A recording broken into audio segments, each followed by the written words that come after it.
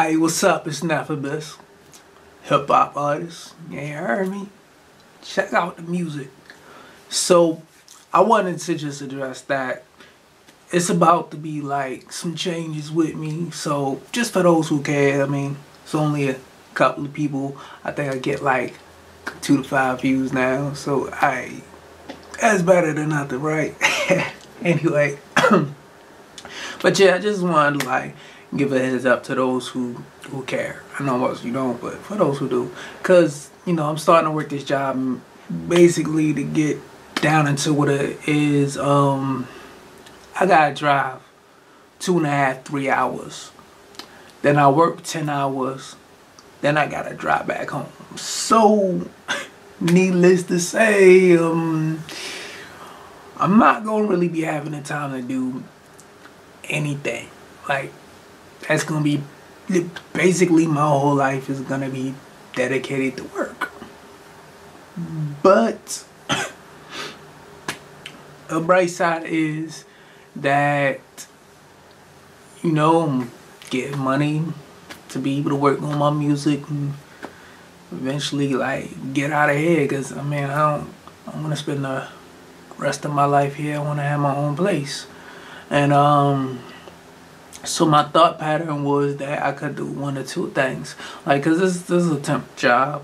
So I was thinking like I could work my butt off, go for the conversion so that I could stay there, and then get a place out in that area near that job. So at the very least, I can cut off of some of that travel time. That way, you know, I have a bit more time to myself. Of course, with the level of difficult work, I'd probably be using that extra time mostly to sleep, because it is a lot to deal with. But at least going into my days off, I'll at least have, you know, a couple of hours extra, even if it's 1 or 2. Hey, that's time I can invest into what I do. Good news is that I'll mainly be working 4 days a week, so that's 3 days off, except for when there's, you know, overtime. Then it'll be 2, but you know, some level of benefit. But I mainly like it because I have like minor social phobia. So for me, it's really hard doing jobs, you know, dealing with people. I feel really uncomfortable to the point to where sometimes I just might have a panic attack, or I might not want to come in, and it just completely destroys me. And it's difficult dealing with customers because not all customers are bad, but there's a lot of customers that's like, they're like spoiled 2-year-olds, and it's just so difficult to deal with them. And when a customer gets mad, it doesn't matter what you say, it doesn't matter what you do, it doesn't matter that there's really nothing you can do about the situation. Like, it's just so stressful, and there's almost no way to calm them down. I mean, yeah, you can calm them down, but man, they put you through so much. So that's why I'm glad to not have to deal like directly with customers. And I know a lot of jobs, they don't like when you say stuff like that, but me, like, I just can't deal with all those attitudes and them baby temper tantrums. Like, people are so unreasonable, and they try to come up with this logical explanation as to why you not trying to do something for them or whatnot. Look, ain't no business in existence that's gonna not do something that's gonna make them money. And ain't no person on this planet that wants to be even half as stressed out as people make them. Trust and believe that everybody at their jobs, they want to break every rule possible just so you don't stress them out. Just for that alone. Not even a rule breaker. They could be like the most straight and narrow person ever, and they be like, I wish I could break this rule for this person so they could just stop stressing me out. That's how bad customers stress people out. Like, dead serious. So nobody is ever ever at any business gonna intentionally not do what you want, they can't do it for whatever reason it is, whether it's just not possible or whether there's some rules set in place or whatever it is. There's some legit reason why they're not going to do it. And that's why, like, impartial, like, I always feel the people on the side of the whole, like, Pokemon thing that are defending it, and while some people are like, oh, you know, people, you know, let whatever happen. And for me personally, it has nothing to do with looking the other way. It's because I have been a job hopper my entire life. You know, it's not something that I wanted to do, but hey, it's a lot of things happen. And what I can say is that literally 100% of the jobs that I have worked at, customers have always felt like I have not done something for them because I just didn't want to do it. And literally 0% of the time have I not wanted to do it. Okay? It's not my money. It's not my product. I'm not getting no type of benefit of keeping it from you. I'm not getting no type of benefit of not giving you what you want, because you stressing me out. Like I'm losing 10, 20 years off my life because all the stress you bringing me. Trust and believe, I'd rather live longer than to hold something back for you just to piss you off for no reason at all. Like, trust and believe, whatever you want, if I could give it to you, I would, so you stop stressing me out. Trust and believe that. So that's why I support the side that's like defending the Pokemon company, because I understand, like, people don't know what's going on behind the scenes. They assume they do. They come up with these perfect logical reasons, and it's like, I know from the other side, it's always like, yo, if you were on my side of things and you saw everything going down and you actually knew how all of this worked, you'd understand. But you don't, because you're not on this side, and it's just way too much to explain. And when you try to explain it to people, all they do is break it apart piece by piece and try to explain how you lying. So there's no point in even making the attempt to explain to people, because they not gonna listen. And people can't understand things from being told. They have to experience it to really truly understand and really finally get it and be like, oh, because let's be honest, even at a lot of my jobs, we had managers who were above us, and they have all of their logical reasons about why we failing to meet quota because blah, blah, blah, blah, blah. And we sitting there like, yo, if you did our job, you would see why we are failing to make quota. But you don't listen to us. You don't understand. It's a billion reasons. We can't just tell you, oh, this one thing right here, you fix that one thing. It's so many different things that are an issue. So, yeah, people don't understand. So, anyway, so my idea is to either get converted, stay on this job, or in the meantime, like in between time, you know, on my days off, you know, I put in applications here and there for stuff that I went to school for, you know, only accept the job if I'm getting like more money. But so I'm gonna do, like, try one of those two methods. I thought maybe if I stay on with this company, if I reach a certain tier, then, you know, they might assist me with relocation. If they don't, then I'll hopefully make enough money to where I could pay for the relocation myself, and then I can move out to Cali. But, you know, me being in this position is actually a mixture of things. I mean, between, you know, moving forward with my life, but also with the whole relationship like situation, because I just told someone that, you know, like, I wanted to go the platonic friends route. I'm not going to go like in the full detail, because there were several reasons as to why I felt that way. and I still have feelings for that person. I'm still attracted to him, but I felt like this was the best decision for me because the relationship was really heavily stressing me out, and it wasn't all like they took it as like past experience type things, but it wasn't just that. It was there was moments of where I was having these gut feelings. These gut feelings that would just bother me, that felt like something was wrong. It had nothing to do with past experiences. It was just those gut feelings. And I know in the past with relationships I always tried to ignore them because I didn't want to be that person. You know, the person who assumes that you're doing something wrong when you're not. I don't want to, but every single time those gut feelings have always been right. It's like you need to trust them.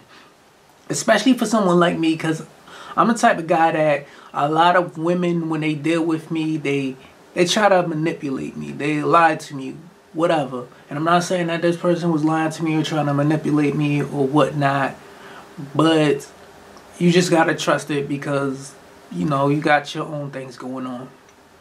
And so anyway, I felt like the person wanted too much.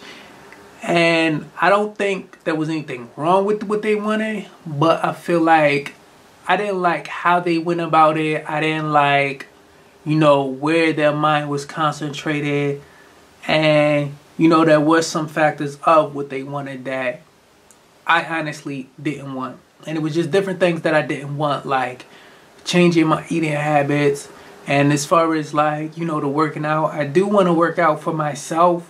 But I didn't want to go from 0 to 100 in 6 seconds. Like, I don't really work out. I mean, when I was younger, there was a point I worked out. You know, I lift weights. I used to be bigger than I am now, whatever. But right now, I haven't been working out. So I can't jump from not working out to working out like somebody who works out on a regular, like just like that. You know, I need time to lift that up. And then it's like I have certain limitations because I want to be in shape. I want to have a nice body, but I'm not trying to be super buff and like swole and everything. I'm not trying to look like Arnold Schwarzenegger. I'm just trying to get in shape. And not saying that that's what she wanted, but I just felt like for her, with her expectations, it was pressing like too much on me on too high of a level at once. I felt like I need to go at my own pace.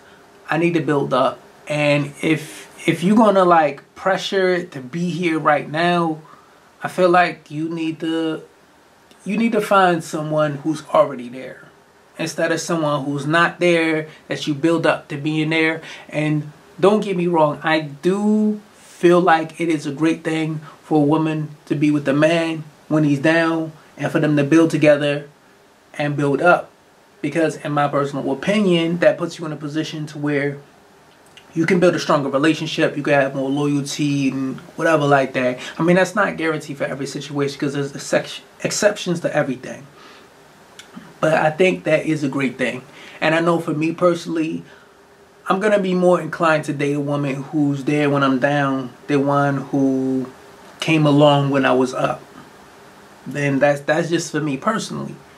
But at the same time, it's like you gotta back off and let me go at my own pace. But beyond that fact that there was also things that she wanted that I honestly didn't want. I have a different perception of what I want. And I don't feel like there was anything wrong with what she wanted. Everything she said made sense. It wasn't for me. And now like really getting into it, thinking about it, I feel like maybe dating in general might not be for me, because I feel like, you know, most if not all of the women that I've met have had expectations along these lines, and I don't like those expectations. They're a turn off for me, and I really don't want that in a relationship. So I feel like I'd rather be alone than be stressed out, because, you know, I'm dealing with women who want XYZ from me, and I just feel like I don't want a relationship that's like that, that's based off of that, or whatever like that. My main concentration is really like being happy.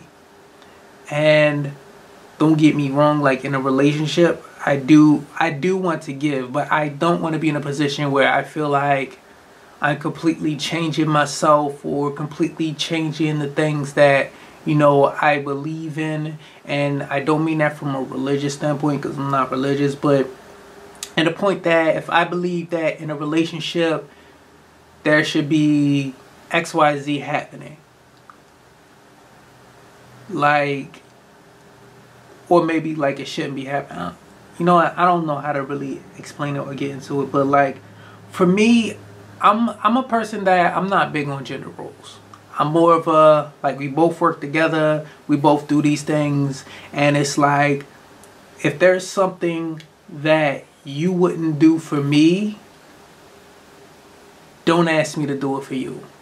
Like that, like that's how I feel about things. Because if you feel so strongly about you don't want to do something for me, then I feel like you shouldn't ask me to do it for you, because there's a reason behind why you feel so strongly against it. Now, of course, there are like certain exceptions to that situation, but it's kind of like in a sense of, let's say you were doing something with somebody and they were the leader and they asked everybody under them to do something that they would never do themselves. You're gonna sit there and be like, that's some BS. Like, I shouldn't have to do this. You know what I'm saying? And I feel like that's similar in the situation of the relationship, to where you're like, you know, hey, I want you to do this, but you know that you would never do that for the other person. Like, I don't like stuff like that. And so that just made me really like look at life as I'm gonna just have to take everything one day at a time and continue moving forward. So the job thing, that's a job, you know, I'm gonna make the money, but I'm not gonna worry about that. I'm not gonna stress about that. It's whatever. I work that job, I get the hours I get, and I pay my bills with that money. But outside of that situation, outside of that job, like, all of my time is going to go towards music and gaming. And that's what it's going to be. I can't work on it as much as I want to, because I got to spend all of that time working. But at least I'll be in a position where I can have my own place. I don't have to deal with the, you know, the stress of living in someone's place, of having to deal with, you know, their rules and whatever like that. I'll have the freedom to, you know, be me and also do what I want. I don't have to have somebody complaining in my ear. I don't have to deal with any of those stressful factors, because I'll be alone.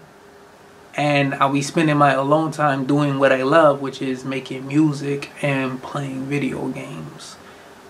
And if I need social interaction, I can use social media. And plus, you know, from my personal experience, like, when I lived alone before, like, ironically, even though I like being alone and I don't go out and whatever, I met a lot more people living on my own than I have like living with someone else, where I always want to be away from the house because they stress me out and they have their rules and whatnot. So I always, like, ironically end up, like, you know, meeting different people. And so then I'll be able to have my social interactions through that, and I'll be able to have more control over my life. So yeah, that's just where I'm at right now, like, you know, with everything going on.